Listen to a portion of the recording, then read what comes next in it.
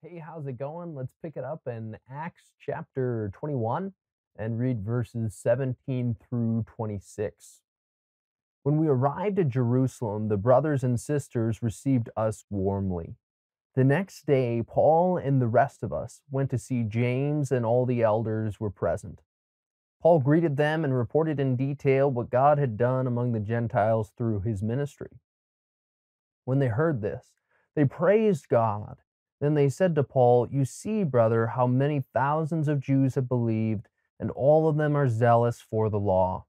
They have been informed that you teach all the Jews who live among the Gentiles to turn away from Moses, telling them not to circumcise their children or living according to our customs. What shall we do? They will certainly hear that you have come. So do what we tell you. There are 4 men with us who have made a vow. Take these men, join in their purification rites, and pay their expenses so that they can have their heads shaved. Then everyone will know there is no truth in these reports about you, but that you yourself are living in obedience to the law. As for the Gentile believers, we have written to them our decision that they should abstain from food sacrificed to idols, from blood, from the meat of strangled animals, and from sexual immorality." The next day, Paul took the men and purified himself along with them. Then he went to the temple to give notice of the date when the days of purification would end and the offering would be made for each of them.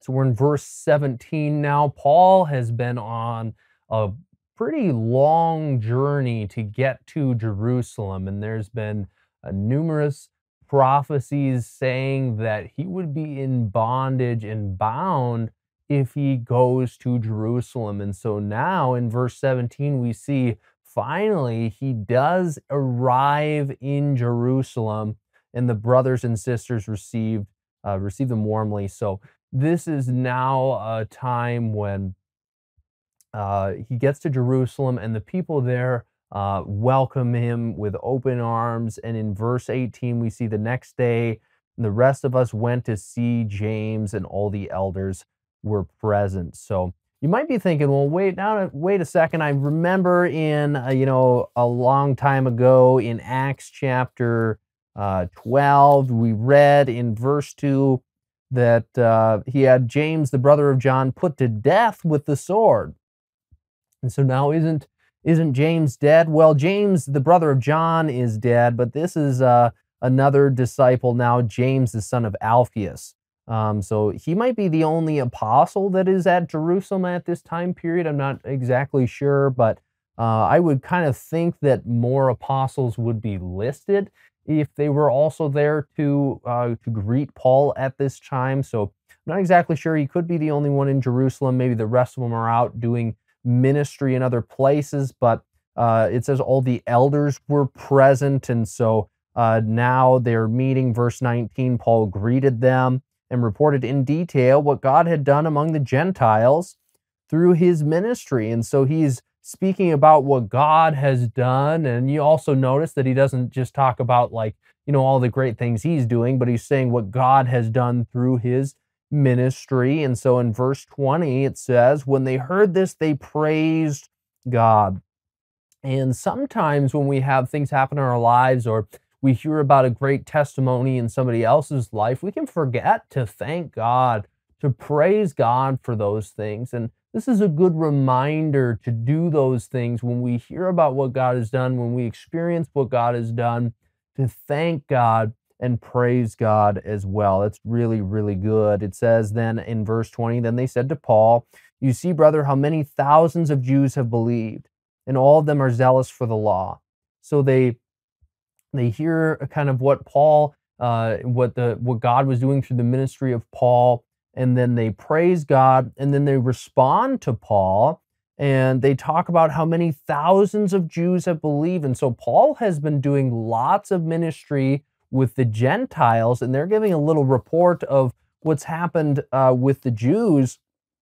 And now just imagine Paul hearing this.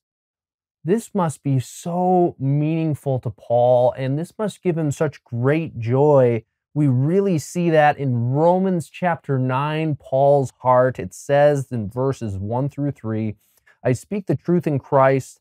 I am not lying. My conscience confirms it through the Holy Spirit. I have great sorrow and unceasing anguish in my heart, for I could wish that I myself were cursed and cut off from Christ for the sake of my people, those of my own race, the people of Israel. And so this is something where he has an incredible heart to see these Jews saved and come to Christ. And so now he gets to see that. He hears of the report, and he's doing all this ministry in with the Gentiles, and he gets to hear about many thousands of Jews have believed, and all of them are zealous for the law. So he gets to hear this, and that's kind of a neat thing for him to hear. I mean, that would be such a neat moment for him to hear that report. What a great thing for Paul. And then we read in verses 21 through 24 just some things that they heard that Paul was teaching to people. They have been informed that you teach all the Jews who live among the Gentiles to turn away from Moses, telling them not to circumcise their children or live according to our customs. What shall we do? They will certainly hear that you have come. So do what we tell you. There are 4 men with us who have made a vow. So there's some kind of reports about kind of what Paul has said to various people and such in verses 21 through 24.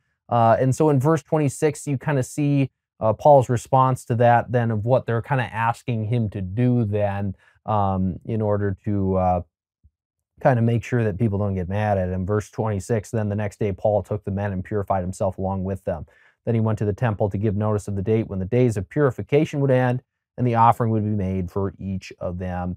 And so they kind of hear these reports. They say, hey, go do this thing so that, people can be happy with you. And then he goes and does that in verse 26. Then also in verse 25, we kind of skipped over that. It says, as for the Gentile believers, this is still when they're kind of talking to Paul. It says, we have written to them our decision that they should abstain from food sacrificed to idols, from blood, from the meat of strangled animals, and from sexual immorality. That is kind of a report of kind of something we saw, I believe, in Acts chapter 15. So you can go back and watch that video that kind of talks about that. But that's found in Acts chapter 15, kind of what they're talking about in verse 25. So how can we apply these verses? Well, let's remember to thank God when he does something good. And also let's have Paul's heart.